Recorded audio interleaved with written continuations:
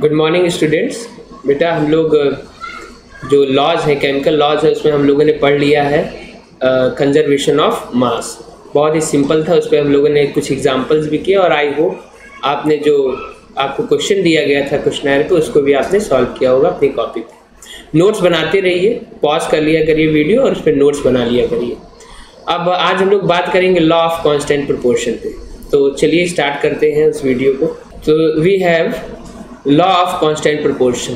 तो बेटा ये लॉ ऑफ जो कांस्टेंट प्रोपोर्शन है, इसमें क्लियर हो गया होगा आपको कि है क्या। यहाँ जो कांस्टेंट है इसका मतलब फिक्स।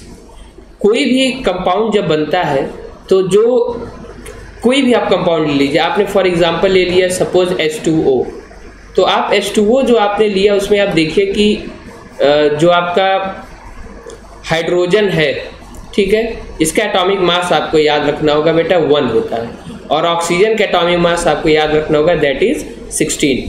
तो जो वाटर का जो फॉर्मूला है वो है H2O। तो कितने हाइड्रोजन के एटम आपके पास हो जाएंगे, 1 × 2 दैट इज 2। तो जो ऑक्सीजन और हाइड्रोजन का रेशियो होगा, वाटर की कोई भी क्वांटिटी होगी, चाहे आप 1 ग्राम पानी ले लीजिए, चाहे आप 1 किलो ले लीजिए, हालांकि जो लिक्विड है वो लीटर में, बट हम यहाँ पे मास अगर कंसीडर करें तो ग्राम किलोग्राम बोल सकते हैं। मतलब अमाउंट ऑफ वाटर, तो अमाउंट ऑफ वाटर कितना भी हो उसमें हाइड्रोजन और ऑक्सीजन का जो रेशियो होगा बेटा इट इज ऑलवेज 1:8। तो यही है लॉ ऑफ कांस्टेंट प्रोपोर्शन। तो स्टेटमेंट क्या है बेटा इसका, it is that a chemical compound always contain exactly the same proportion of element by mass. मतलब कोई भी कंपाउंड का कितनी भी क्वांटिटी आप ले लीजिए, उसमें जो आपके एलिमेंट्स रहेंगे उनका जो मास बाय मास उनकी वैल्यू होगी वो हमेशा कांस्टेंट होगी। ये लॉ किसने दिया था, जोसेफ एल प्राउस्ट। ये अक्सर पूछा जाता है, बहुत कॉमन क्वेश्चन है कि who has given the law of constant proportion and who has given the law of conservation of mass. तो law of conservation of mass Lavoisier and your proportion law of constant proportion given by Joseph L Proust. तो ये law Proust ने दिया था, इसलिए इसको commonly अब higher classes में इसको प्राउस्ट लॉ भी बोलते हैं, so also known as Proust law.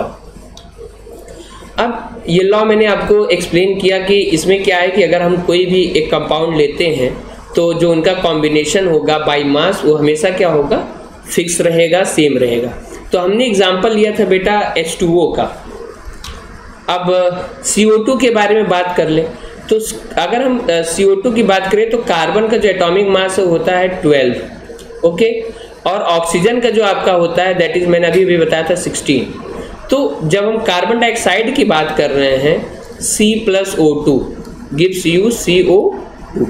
तो जो यहाँ पे कार्बन डाइऑक्साइड में ऑक्सीजन का कितना एटम है, यहाँ पे जो नीचे लिखा रहता है बेटा ये होती है एटॉमिसिटी। अगर किसी भी एलिमेंट के सिंबल के नीचे कोई नंबर नहीं है दैट इज 1 एटम, और अगर 2 है तो 2 एटम, 3 है तो 3 एटम। तो ऑक्सीजन के यहाँ पे 2 एटम है। तो कार्बन डाइऑक्साइड जब प्रोड्यूस होगी, आप लोगों ने 9th में चैप्टर है नेचुरल रिसोर्स में पढ़ा था कि कार्बन डाइऑक्साइड का जो एमिशन है वो कहाँ कहाँ से हो सकता है। जब भी हम किसी चीज़ को बर्न करते हैं वो उसमें कार्बन डाइऑक्साइड रिलीज होती है, चाहे जो हो, ठीक है, भले आपको स्मोक ना दिखे उसमें, बट किसी भी चीज़ को, क्योंकि जो आपका कार्बन है ये सभी जितने भी चीज़ें आपके आसपास हैं सब में कार्बन होता है। तो जब उसको आप बर्न करते हैं तो कार्बन डाइऑक्साइड प्रोड्यूस होता है। तो जो कार्बन डाइऑक्साइड प्रोड्यूस होगा उसमें कार्बन और ऑक्सीजन का अगर आप रेशियो निकालेंगे बाय मास तो वो कितना होगा, 12 रेशियो, यहाँ पे आपका ऑक्सीजन 16 × 32।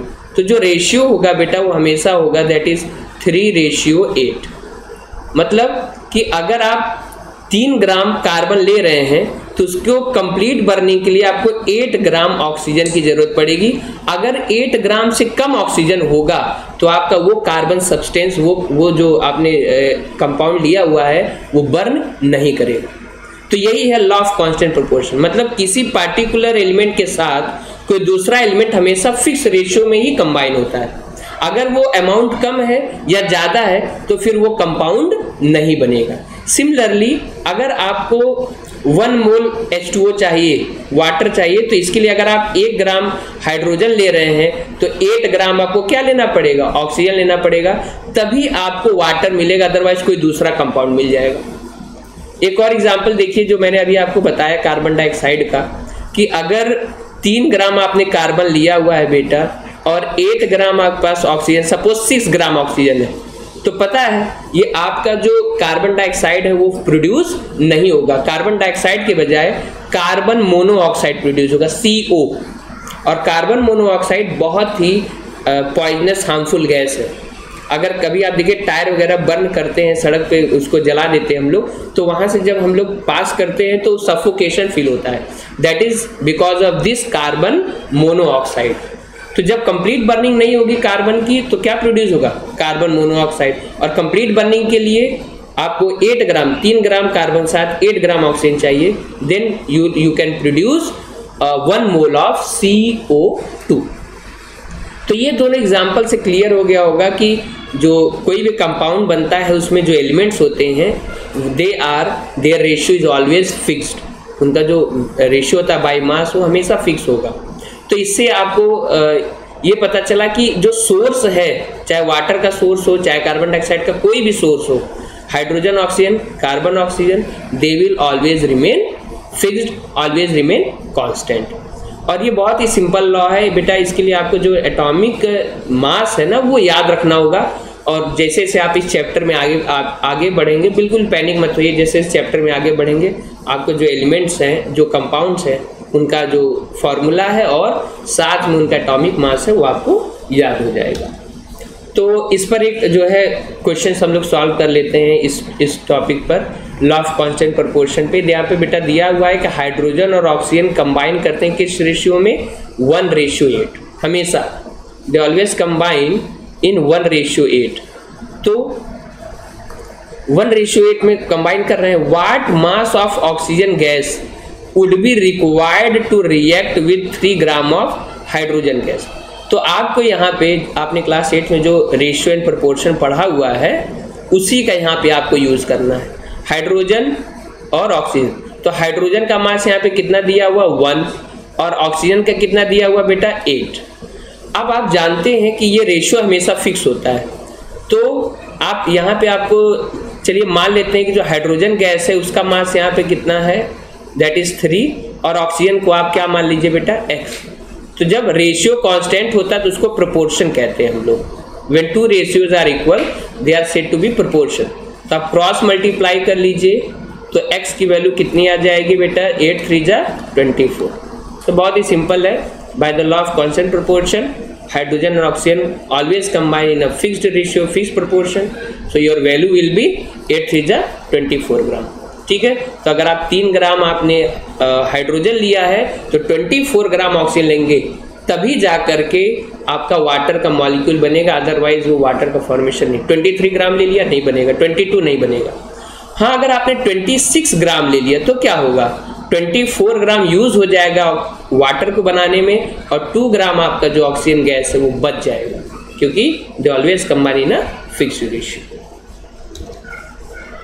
तो इस पर एक जो अभी हम लोगों ने डिस्कस किया है, ये एनसीईआरटी के एक्सरसाइज का क्वेश्चन है बेटा, कि 3 ग्राम कार्बन है। चलिए कार्बन आप लिख लीजिए इस तरह से, कार्बन का सिंबल नहीं पता तो पूरा कार्बन लिख लीजिए आप।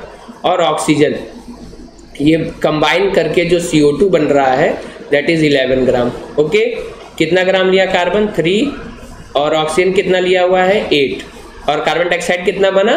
11 ग्राम। नाउ द क्वेश्चन इज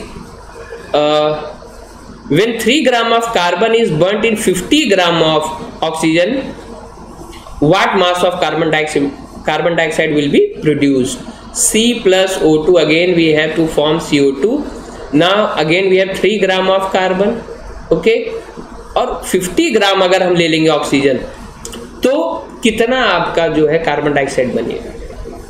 तो आप देख लीजिए, यहाँ पे आप ध्यान दीजिए कि 3 ग्राम के साथ 8 ग्राम आपका ऑक्सीजन कंबाइन होता है तो 11 ग्राम बन रहा है। मतलब ये रेशियो फिक्स हो गया, 3 ग्राम के साथ 8 ही ग्राम आपका वो ऑक्सीजन लगेगा। और यहाँ पे आपने कितना लिया हुआ है? 50 ग्राम। तो बेटा यहाँ पे जो आप अभी मैंने डिस्कस किया है कि जो आपका 8 ग्राम है वो यूज हो जाएगा कार्बन डाइऑक्साइड बनाने में, और बाकी का जो रिमेनिंग 42 ग्राम है ये अनरिएक्टेड उस रिएक्शन में पड़ा रहेगा। Because element always combine in a fixed ratio two form a compound. ठीक है, बहुत ही बेसिक और बहुत ही सिंपल है। और लास्ट में कुछ क्वेश्चंस है, आप इनको क्या करिएगा, सॉल्व करिएगा। नहीं आएगा तो आप कमेंट में या पर्सनली फ़ोन करके आप हम लोगों से पूछ सकते हैं। तो इस वीडियो में इतना ही। That's all, thank you.